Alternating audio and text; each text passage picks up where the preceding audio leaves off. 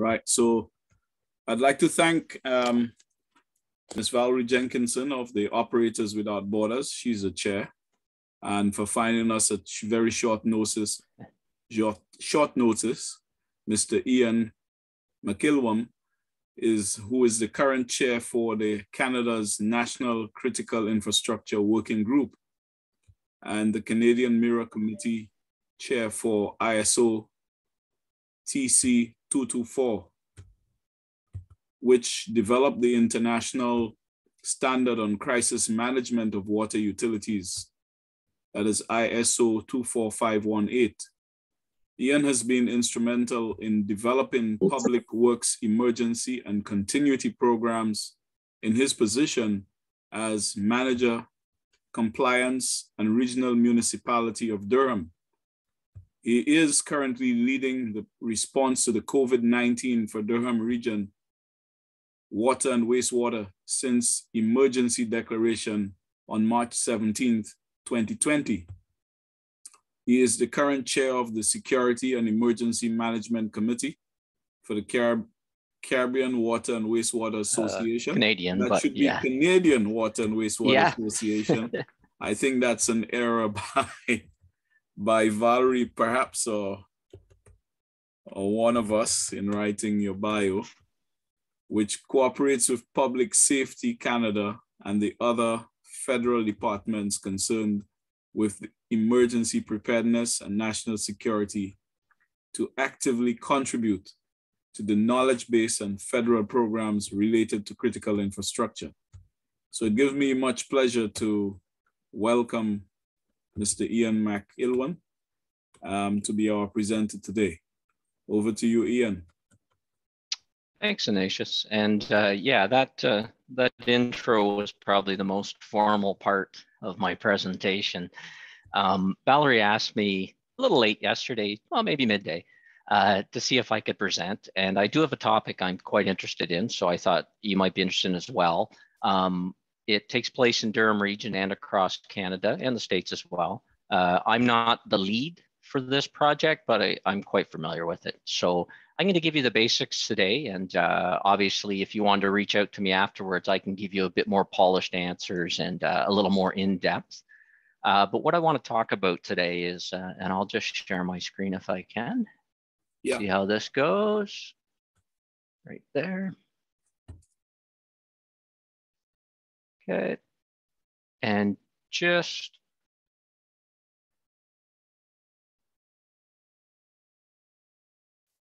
if we can just get this. There we go. Can everyone see that now? Yeah, all good. Yeah. Okay. So basically what I'm going to talk about today is, and I'm just going to shrink this away too. I kind of had to move upstairs today out of the basement. I'm normally working down there lately. Presentation today is going to be on wastewater surveillance and how it's used for modeling COVID-19. And what wastewater surveillance basically is, it's sampling wastewater or using online instruments to monitor for certain parameters in your wastewater, either your raw or your treated effluent. It's not new by any means. You know, what the thought process is behind it is that early indications, particularly for infectious diseases, may show up in wastewater sooner than the other indicators, the traditional indicators like people going to the hospital, people off sick from work, pharmacy visits, things like that, or testing, such as a PCR test, particularly in Canada right now, it takes days and days if you can even get one, and then another 4 days to get your results.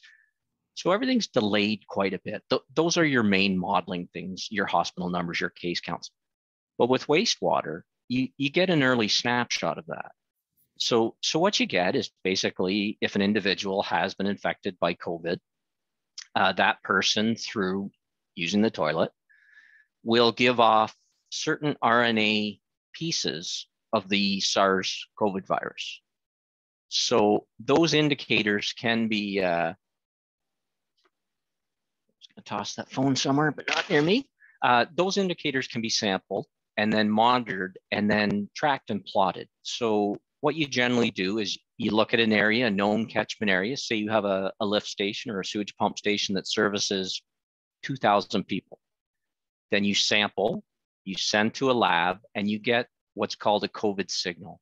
And that just measures the number of those RNA chains that are in that sample. And then because you know it's from 1,000 people, it gives you a rough estimate of, roughly how many people could be contributing to have COVID. So it's not a precise science, but it is an early warning system. So originally in Ontario and in Canada, we started doing this quite a ways back, like a year and a half ago, and it was mainly for background information. But then when Omicron hit, Omicron took out our ability to test in Canada. None of our, particularly in the province I live in, Ontario, we are so overwhelmed by Omicron in cases that we simply cannot test all the people. And now you basically self-declare if you have COVID.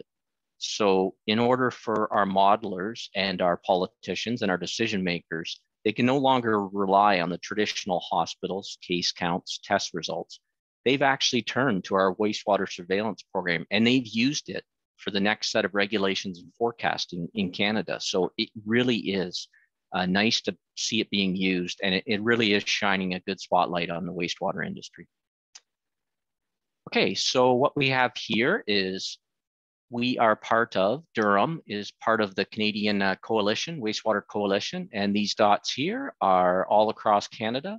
Those are water pollution control plants or lift stations from which municipalities, utilities are taking samples, and that data is collected. And right now we're mainly using universities as our partners. Our wastewater operators and folks, they get the samples, they get it over to the university labs. Those folks analyze it, and then it goes to a website. So there's a broad representation, and I know we have some folks from the States on WEF today. They have this similar thing in the US. The CDC has one, and I believe WEF does too, with exactly the same participating operations. Okay, so in Durham region, some of you have heard me spoke, and some of you have met me in person in the Caribbean, which is always nice.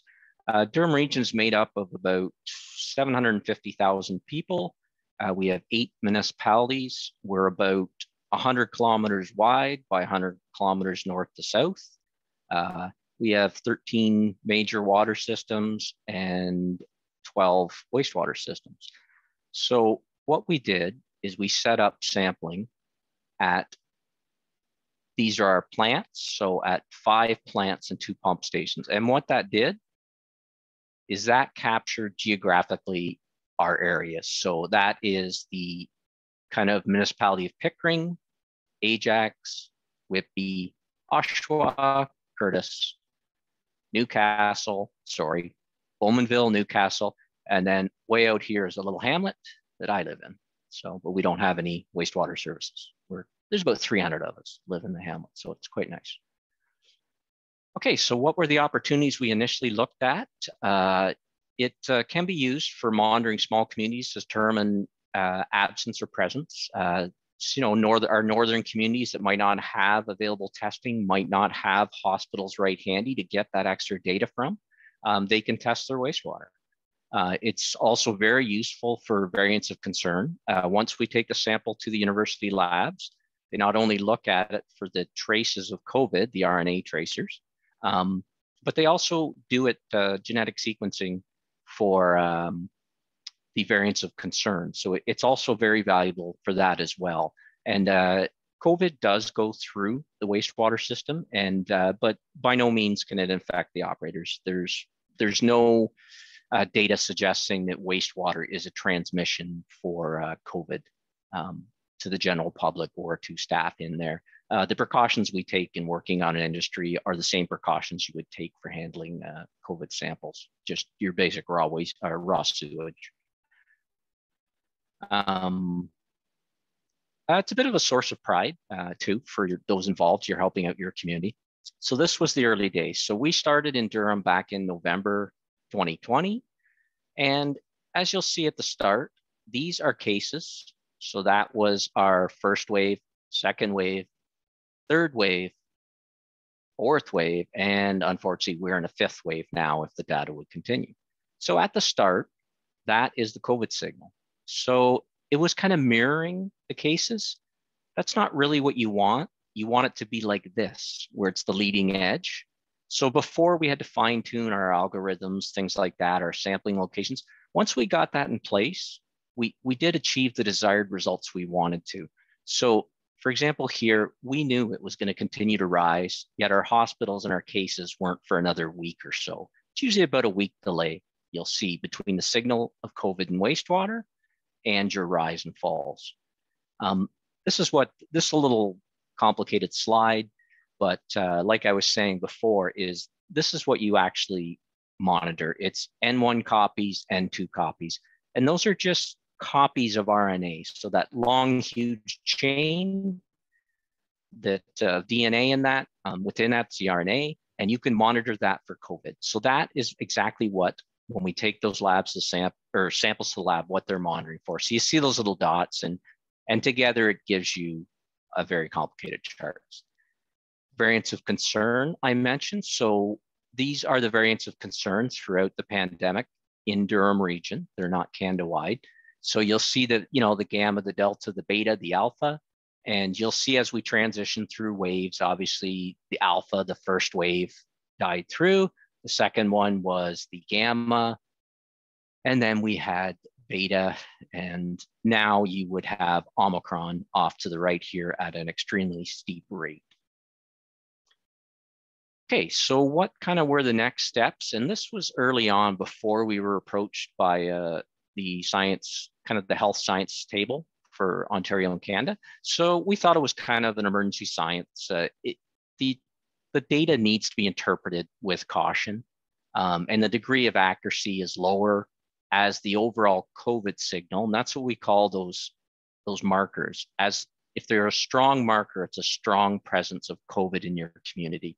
So as they get lower, it's difficult to detect. So last summer, Ontario went through a nice recovery, and we got to open our restaurants and our bars and our athletic stadiums and family events. So our signal went very low. So it wasn't very useful then, but as soon as it crops up again, you know something's coming. So it was great for that. That's just decreasing 10. So the next step at the time, we thought we would continue to participate with our regulatory body, which is the Ministry of Environment, Conservation and Parks. Collaborated with Public Health Agency of Canada. They were trying to sequence all the variants, and they still use it for that. So that was kind of where we were at. Initially, it was a great project, and we thought we'd keep going in the background. Then Omicron hit. So what happened with Omicron? In Omicron in Ontario, I'm not sure how much you're aware of our situation in Canada. It's similar to the States. It's quite horrific. We have thousands and thousands of cases, and that's per day. We have lost all ability to test in an accurate fashion. Previously in Canada and Ontario, the only acceptable test to say you had COVID-19 was a PCR test, which you had to go get from a health professional, a pharmacy, a doctor, and then it would take you about 2 to 3 days to get the results. What happened was Ontario could process around 70 to 80,000 of those tests a day, and that was fine.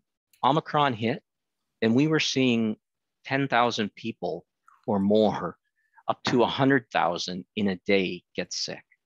We had no way to test that.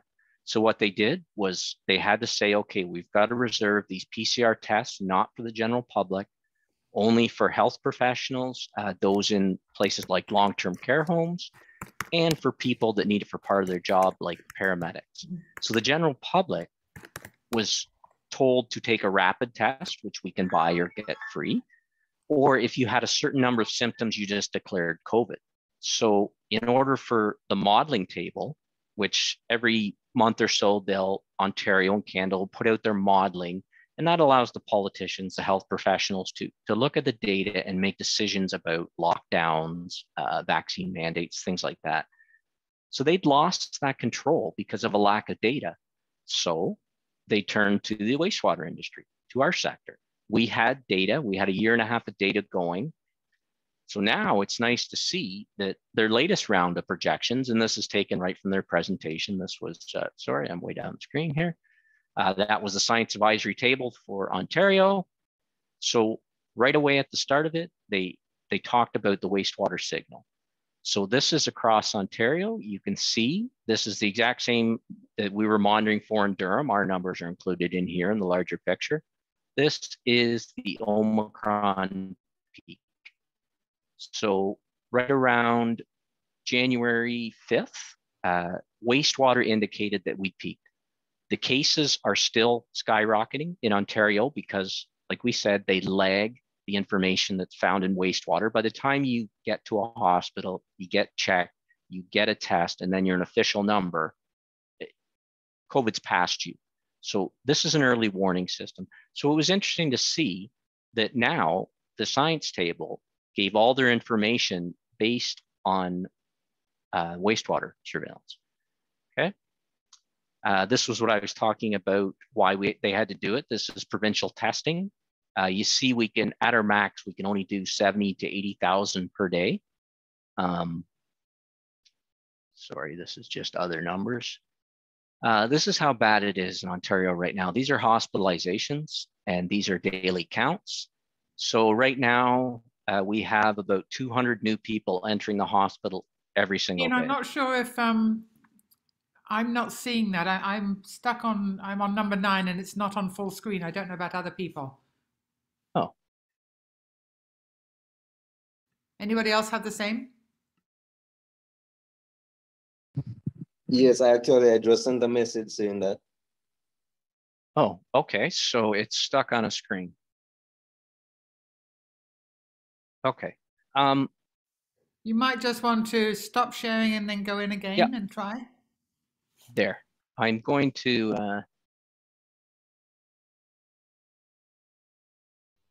stop sharing.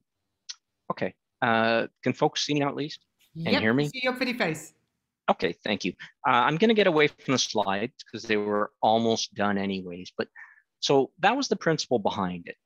It was a good, it really is a good way of monitoring potential infectious diseases in your communities is through wastewater surveillance.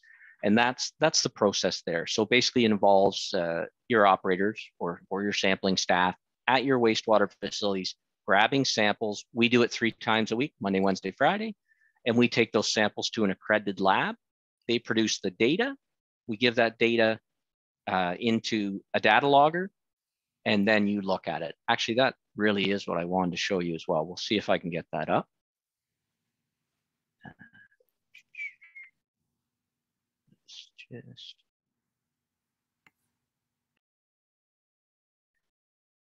Okay.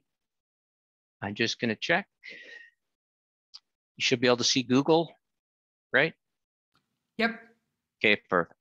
Okay, so this is the end product for the public in Durham region. This is your calendar. Okay.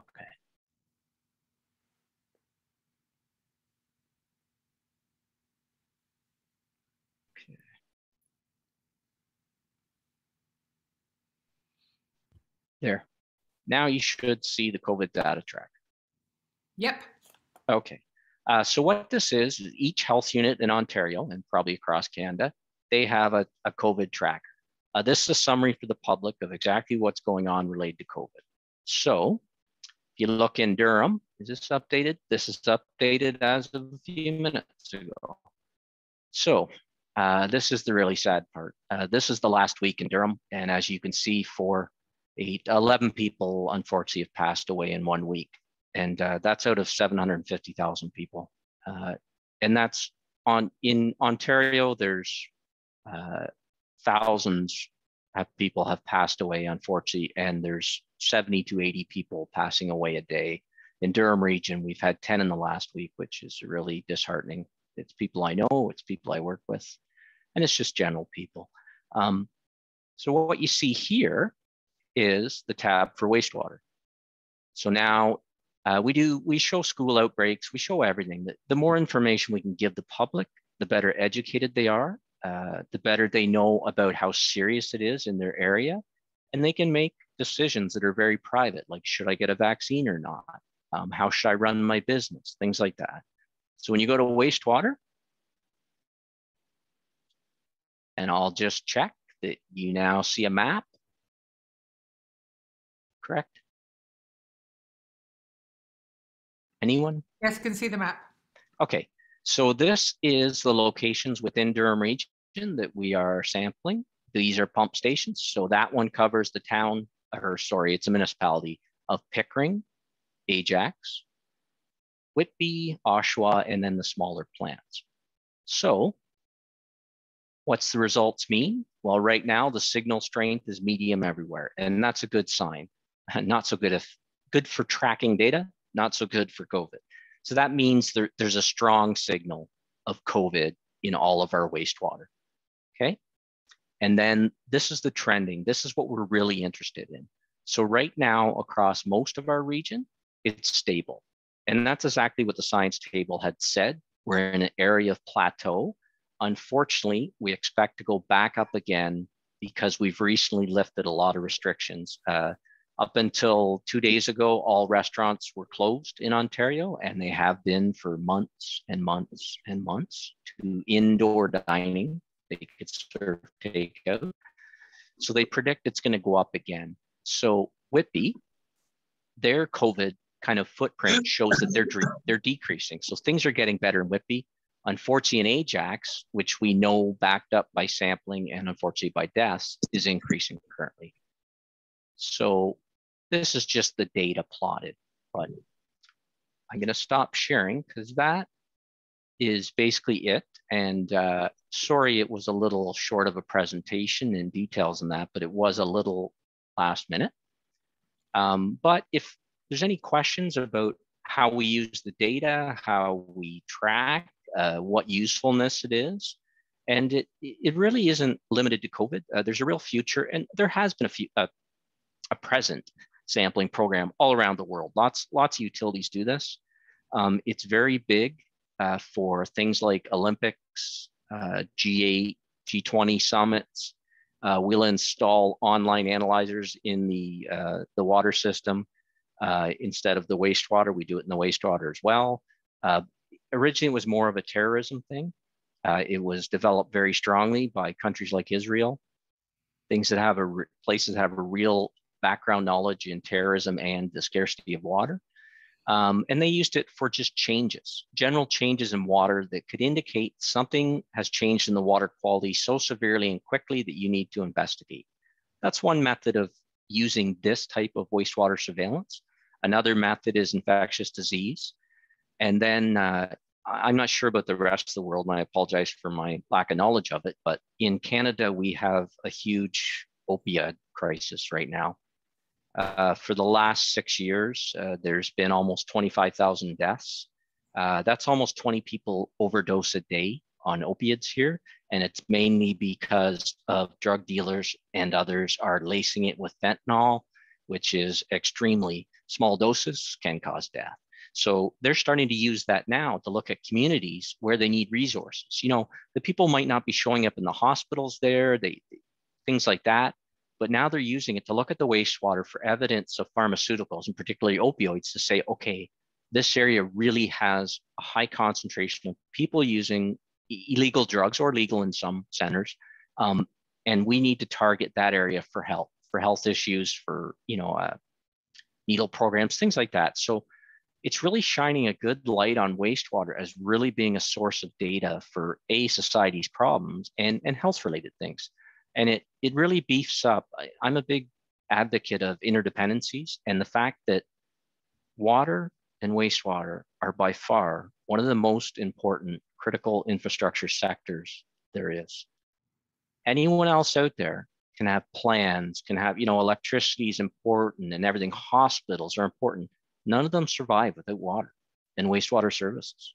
You can't have employees if they can't go to the bathroom and drink water. So it's such an important sector. And now the other sectors are realizing that, and they're looking to us for data. They're looking to water and wastewater for guidance and how we can help, in our planning, our emergency planning, with if something goes wrong with water and wastewater, how do we impact their sectors, and how do their sectors, such as the chemical sector, impact us? So I'm really excited about this work and the area it can take us down. I'm not excited at all about COVID. I quite dislike it. I've been impacted quite greatly myself and my family. So I'm all for using wastewater tools to help establish rules and regulations that help get this under control and get us all back to normal. And it's also a good topic because with COVID being a pandemic, in Canada, we learn a lot from Europe and the States sometimes, depending on who's ahead in the case counts, things like that. So areas in the Caribbean that may not have had it that bad, when Omicron gets there, it may see an increase. And you can look back on the lessons that we've gone through, similar to what we've done with Europe, and maybe pick up some ideas how you can keep ahead of it. I was a part of a panel yesterday, actually, for CWWA, the Canadian version of Canadian Water and Wastewater Association. And we had a representative from PEI, which is a province in Canada. It's an island. It's our only true island province where the entire province is on an island. There's a bridge or ferry to get there. And for the entire first year and a half of the pandemic, they were virtually untouched. I mean, they knew that in Canada there was COVID, but they had cut off their province via that bridge and only allowing residents in. Once Omicron hit, they're like the rest of us, and they're asking for help now. So it's a very good analogy to some of the Caribbean nations where it's island nations, and the fact that you may already have been, hopefully not, that impacted by COVID, but there's tools out there and there's resources and people that can give you some assistance or just advice, because although, you know, different climates, different socioeconomical, when it comes down to wastewater and COVID, we really are all the same. We're susceptible to COVID. It's a lot of the times it's out of our hands. It's our health practitioners and regulators that kind of set the path for how difficult or easy our lives will be with COVID. And we want to be part of the solution, the wastewater community. So I will stop there. And if anybody else has some questions or anything for me on any topic related to COVID, I'm very kind of fluid in and I wouldn't mind talking about. Or if you've had enough, then that's it. I will keep my mouth shut and you can email me. I have one question. Sure. Are you guys responsible for putting out the information out there, the information that you receive from the wastewater, or do you have to pass on the information to the health officials and they do that? It's a combination. We are part of that coalition. So that was that first map of Canada where you saw, 30 or 40 wastewater plants. We provide, the university lab provides the data to them so they can get a picture of Canada. And then we have an Ontario group. And then in Durham region, we're responsible for ourselves. So that tracker that you saw with all that information on it, that's our IT department. So we provide them it and they update it daily. So we provide them the wastewater information. Our health unit provides them the case counts. And then there was hospital numbers that our local hospitals provide. So it's not very onerous on our end because we have partnered. And I should mention the partner for Durham region is the University Institute of Ontario, UIT, or Ontario Tech. It is a college and university located within Durham region. McMaster University is another great partner, as well as the University of Western London, Ontario. So they do a lot of the work. Really on our end, it is just getting those samples consistently Mondays, Wednesdays, Fridays, transporting them to the lab, and then helping them interpret in the background, like the initial setup of, if we sampled this pumping station, we had to calculate how many individuals does that serve. So if we get a certain strength of signal, we can compare it to the number of people. If we have two equal signals, one area is 100,000 people, one has 50, well, we're a little more worried about the 100,000 people having such a high number and not as much as the 50. So there isn't a lot of work once set up, and the people doing the algorithms in the background, they're very good at it. So thanks for the question. Ian, as you know, having worked in the Caribbean, data is always problematic, getting data from the industry, and CAWASA has tried very hard to get data at different times. How difficult is it to set up a program such as you have, and how expensive is it? Is it something that's viable for Caribbean utilities? It is very viable if you have a lab that can simply test for those two parameters. You don't have to, testing for variance of concern is quite difficult. We don't do it. We have a very large lab in Durham. We don't do the genetic sequencing part to tell you whether it's Omicron versus Delta. That's done for us, but you don't really need that. That's a bonus. If you have a lab that can do it, it's quite easy to set up. It's very easy. It's just simply a formula based on the population that goes through that water pollution control plant or pump station, and then your lab readings. And then it's no different than working with, say, suspended solids numbers or BOD. You look at it, you look at the flow, you know your milligrams per liter going out. So.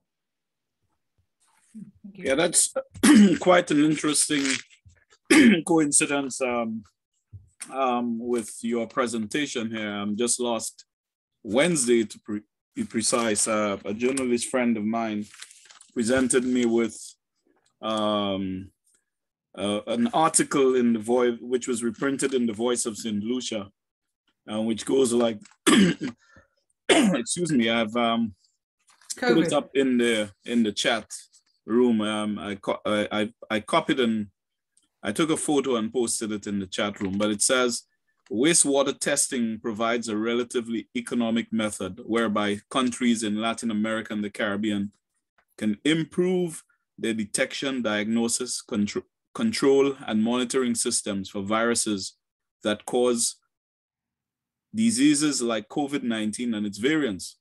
This tool, which complements clinical studies, allows public policymakers to have a comprehensive, sustainable, early warning and equitable tool to improve public health responses, according to a new World Bank report. So there we go. That's just exactly what you were doing in Durham. Yeah, I should have used those words in my presentation. One thing, yeah, that when you asked about the economics, I didn't think of that because it's not my project budget-wise. Yeah. But it would be very economical because if you looked, we had 7 locations we're sampling. So we take 2 samples on Mondays from all those locations. So we're running 14 tests. So it costs us, and right now it's a partnership, so we're not paying for it. It's for the good of Ontario. But you would only pay for 14 tests. If you use the old method, which is PCR tests or going to a hospital and getting tested, we can cover off 500,000 people with 7 tests and get a snapshot of how it looks. Otherwise, we would have to test 20,000 people to get, okay, this many have it, this many don't. So yeah, it would be really economical and simple. Once established and you've got good sampling points, moving forward, like we predict in Durham that we'll keep this wastewater surveillance going.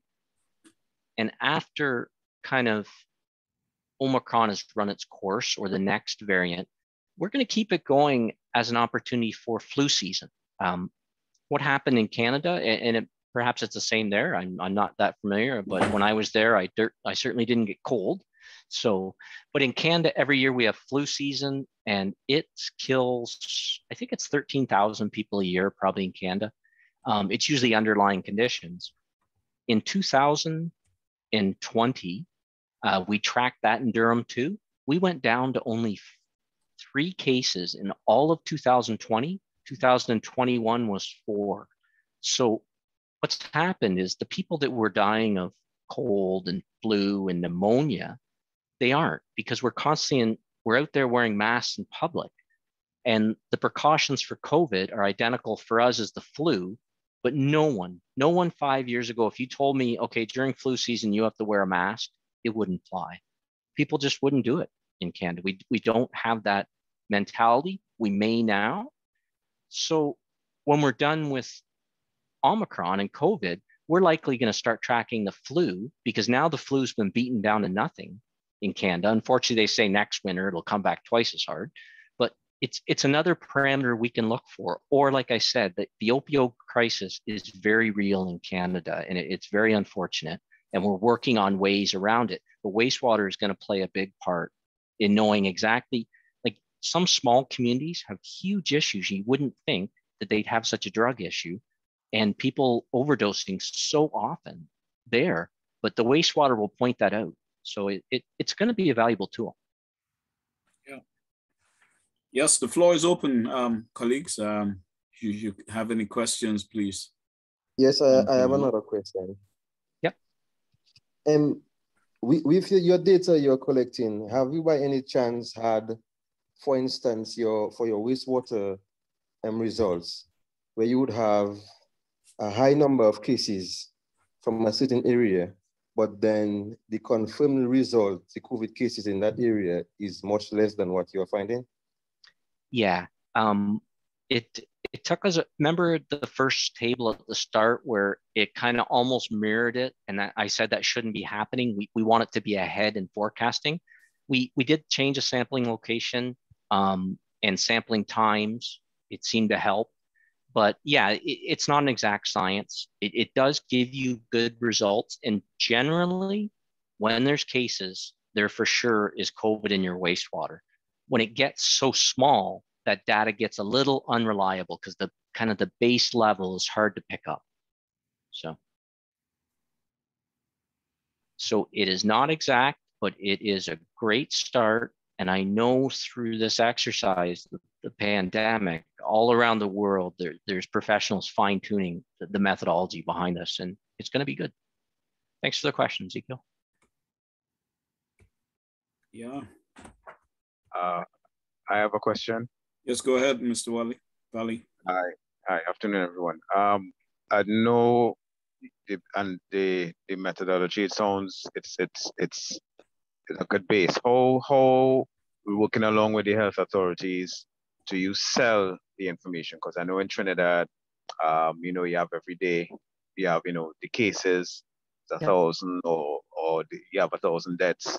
How do they, and for using the term loosely, sell the information so that somebody says, well, you know what, hey, I think I better go, take a vaccine, or what, let's cancel this event because cases. What's the correlation between the metrics that you use and the science that backs your data versus you do a PCR test, or over here in Trinidad, you do a PCR test, so you do an antigen, and it confirms that you have COVID. How it's sold, quote unquote, and how is it effective currently?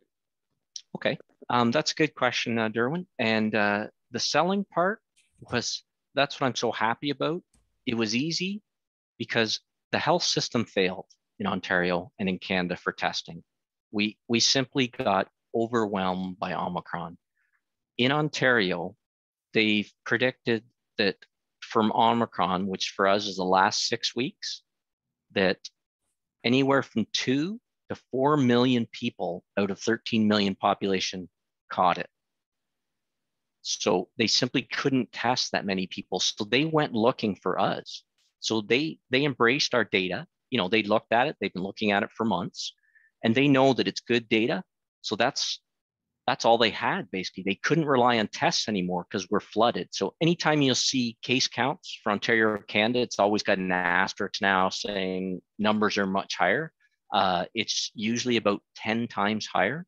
And we were having days in Canada of 20,000. So that's 200,000 people a day. I know the folks from the States online might be saying small numbers, but when you look at our population base, those are huge numbers. When you have up to 4 million people getting sick in a 6-week span, it basically brought our businesses to a standstill. Most places were working with 30 to 40% of their staff absent. I was tracking our staff, our frontline operations staff, and last Monday, we had 142 staff off impacted, either through COVID or having to isolate because of a household member, or just off sick. But those are large numbers. I mean, when you lose that many. What percentage or what number of people do you have, Ian? I mean, 146 out of 10,000 isn't many, but 146 out of 500 is. Yeah, you almost hit it there. Basically, in Works, we have 750 employees, and probably 400 to 500 of those are what I call frontline operational style staff. So 142 out of 500 were off that day. Wow. So, and we survived. It's, you know, I put that message out to the folks. I said, hey, it's a real number that's off, but you should be proud of yourselves in the fact that there was no blip in the service to the public. I mean, we called in people on overtime. We might have worked a little longer. We might have pushed off some maintenance for a couple of days, but everyone that turned on their taps got the same quality water. Everyone that flushed their toilet was happy. So yeah, it was high numbers. And I drifted a tiny bit from the selling point. So they wanted our data. So what they did, which was great for us, is during their bi-weekly modeling update. So what they'll do is they'll look at all the data that's available and they forecast which direction we're going. And if things are going to get worse, they'll keep restrictions in place. And if things are going to get better, they will slowly ease off restrictions. So what they've done is they started to ease restrictions. Now they've looked at the wastewater data and said, you know what, things are going to go back up. It's there. They're not leveling. They're not descending everywhere. Just like I showed you with that table of 7, where they plateaued. One was increasing, one was decreasing. Things aren't over for Ontario by any means. So now they're predicting we're going to come back up and we're going to peak again worse than now in March and April, which is very kind of, I'm getting tired of it, but yeah, so it was an easy sell.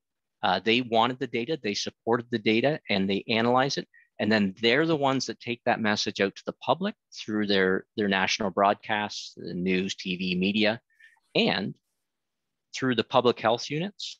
Health is broken down into 38 units across Ontario, and each unit runs their own program. Then they look at their wastewater, and Durham Health looked at ours, and they can also, there's one doctor for all of Ontario, chief medical officer, and in each health unit there's one. You're allowed to add restrictions on top of the top doctor, and some areas will do that based on the wastewater results. So it's good. Derwin, one of the things I'll say there as to how to sell it, because I'm in touch with Patricia Equine on a weekly basis, so I know how bad things are in Trinidad. But to selling it, sometimes a profit isn't recognized in their own country. And if Operators Without Borders can help in any way by bringing somebody like Ian and health officials from here who can talk to this to your utility or to your ministerial people, your health officials, we'd be happy to arrange that so that we can come in and make this type of presentation to them as to how it might be helpful. It sounds good. I'll try to get onto the authority. Right now they're in a retreat, so but it sounds good, and I'm hoping that this kind of information, although we take long to implement it, it's really solid.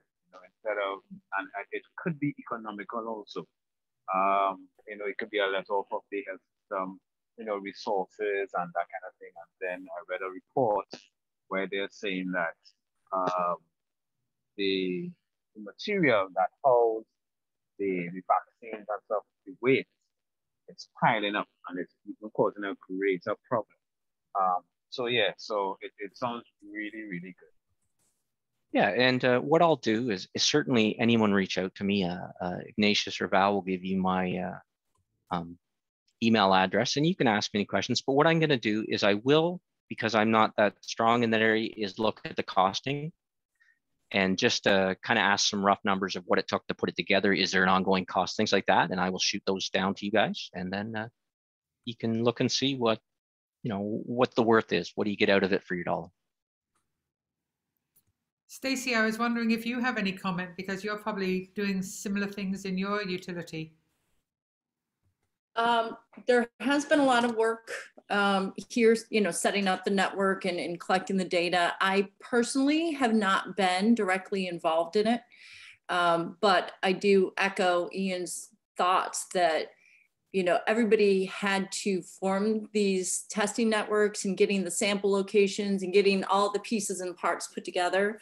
And there's definitely a lot of additional ways that we can use this network once it's set up. So there does seem to be a strong feeling that all of this work is going to pay off for a long time, with lots of different things being tested long term to help local areas get their arms around, you know, health and other types of you know, chemicals, you know, the drug use of those types of problems down the road. So I think it's worth the effort to get it set up, because it's going to come in handy again and again. Ignatius, one of the things that I see here, we know how much wastewater isn't top of mind with many governments. This might be a real opportunity for our industry to move wastewater more into the limelight. They need help with COVID, and we're short on data. So I'm just thinking it might be a real opportunity. Well, yes, it is. I guess, yeah, in many of the, in many of the countries, as we also know, there are, I mean, the sewage connections are about maybe up to maximum about 30% in some countries, let's say in a country like Trinidad and Jamaica. In the municipalities, you would have that wider coverage. So I guess for those cities, those larger cities, and even the smaller capitals where you have the sewage networks, it could be a good, useful tool that can be considered, and maybe the information shared with the environmental health authority and the health authorities. So perhaps that could be a good initiative. We can examine it perhaps at another forum, where through the RSAP, I probably can raise that issue and see with some of those other partners whom we collaborate, can maybe look at this and see if they can support the countries in so doing. Right. Yeah, we found our partnerships with the university and colleges work very well. They're kind of crying out for wastewater sometimes. They want our wastewater because they've got projects going on that, you know, were prior to COVID, for looking for things like this. So now that we're sampling 3 days a week and providing them, you know, they're large samples, so they can do their COVID work and then also do some other work. They can be looking for other infectious diseases or drugs or whatever in the system, or even parameters from water. If you're having an issue with your drinking water, obviously that eventually ends up being your wastewater. It's also a way of tracking that too. Yeah, absolutely. In fact, in the same article that I have put up in the chat, excuse me, it goes on to say, as you have indicated earlier, that its use facilitates timely and more comprehensive wastewater public health responses to diseases like hepatitis A, influenza, other community health risks, such as antimicrobial resistance, chemical drug abuse, or overuse of pesticides. And in our region, that could be something that you could also help. It's another tool that can help in identifying and picking up some issues in the systems. Yeah, it's because sewage plants collect such a large area, it's a great opportunity to capture data on a community, or even just the portion of that community that's hooked up. And then it gives you a direction to go. I mean, if you're looking for a certain parameter and you find it high in that area, then you can really focus, and you can go to someone and get the funding to say, okay, now we really need to sample, not just at the plant, we want to sample at the end of every major intersection of the manhole. So take a sample there, and we kind of know within the community. We found that with COVID at the start, they were a little shy on tracking any additional data besides were you sick. Eventually they learned that, okay, for us to target populations that either are vaccine hesitant or are getting sick more often, they really had to get in the economics of things like, you know, income, where you work, what type of housing you have. And it really did point out some issues of where to focus our efforts. I'm part of the COVID task force too for vaccination in Durham. I mean, I have a minor part I set up, we have vaccination clinics, mass clinics. I do all the outside work, only because I work with works guys, so I can get barricades there, pylons, build signs quickly, things like that. So we do a lot of work on that, and it's good tools for that, the data too, because that's where, you know, Durham region's a large place, and we'll move the clinics around to the areas that really need them. And we have, it's health that's pushing us, the health regulator, because they're saying, okay, we want you to host a clinic. We want you to host them in your 5 lowest postal codes for vaccine uptake or something like that.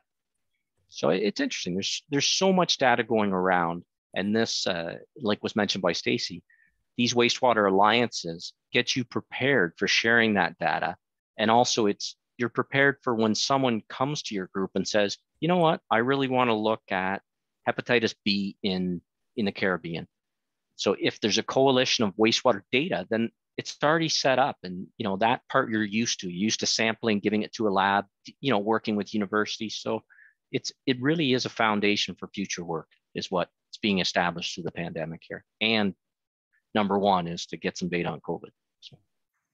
One of the things I don't know that it was said in your introduction, Ian is one of our lead people for Operators Without Borders on the operational assessments and training in the lab. He was was instrumental in putting the lab training together for Dominica, and that was over about a 10-week period where he went in and trained lab people. So I don't know that that was brought out in the introduction, Ian. Can't remember. No, thanks, Val. Yeah. No, that didn't come off, and that we are pleased to know that as well, that you have been around the Caribbean assisting us. Ian was, he did the operational assessments in Belize. He was in Barbados doing the operational assessments there, helping them take a look at their whole operations, but then was, as I say, did 10 weeks of training for Dominica in their new lab. So a lot of experience in the Caribbean, and is getting to know us quite well. Yeah, I'm particularly fond of not only the Caribbean and the wastewater culture there, but the people as well. I had a great time, and I like it. And similar to COVID, where wastewater it's universal. There's certain finesses about it, but the basic science behind it is universal. And it's interesting. Every time I've been to the Caribbean with Operators Without Borders and just by myself and to learn, is I take stuff back. Like it's either you're doing it a slightly different way, and it's a way we haven't considered. Either we haven't been forced to do it that way, or we just haven't thought of it. And it's neat. Like even small things, like we went out with some distribution crews, and the one guy had made a tool for removing the manhole covers. And you know, people try to sell these tools all the time back up in Durham. We looked at that and thought, that's great. And we asked them how to make it. And now I didn't Durham yet, but Patrick Reeves, a gentleman he was another operator there. He works in the distribution system out by Val on the other coast of Canada. Yeah, they started building them. So even little things like that, I really like going in other wastewater facilities and water facilities and talking with staff and talking at things like this. And as long as you pick up something that you can kind of work with, it's good for both parties. So.